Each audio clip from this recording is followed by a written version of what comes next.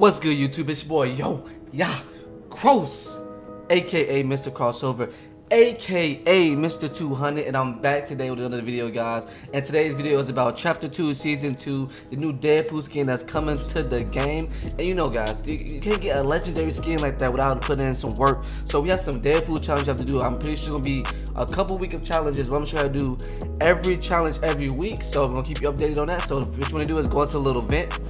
And you can go down to Deadpool's little layer, and you're gonna see a computer. You're gonna hit that computer, and he's gonna log in, blah blah blah. And basically, this is the challenges every week they will update. So the first challenge is find Deadpool's letter to Epic Games. So if you guys don't know what a letter is, just back out and go right there. You know you gotta put stuff right in front of you. So go right there, you read it.